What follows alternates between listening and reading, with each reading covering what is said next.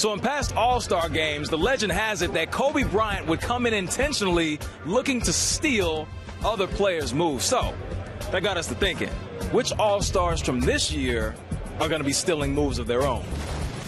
I just try to take a little bit of everybody. I want to be able to study everybody. If I could shoot like Steph, it'd be a problem. I mean, there's a lot. You know, Steph shooting, LeBron's passing.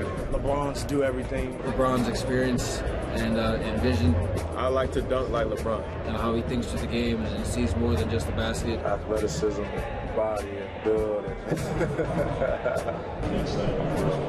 Probably take all LeBron's rings. Kyrie's handle, Russ's energy. Russell Westbrook jumping ability. Kemba Walker's handle too. So if I have Kyrie's and Kemba's, then it's curtain. If I can jump like Victor Oladipo. PG's defense. I've already talked to James about his step back. He does. LaMarcus Aldridge's fade away off the post. Yeah, I'm going to go with DeMar DeRozan on that one. We talk about it all the time. I'm not going to tell you his move because I don't want to make it sound like I'm a fan of him because I don't like him. But, yeah, he got some in his bag. I'm trying to clone.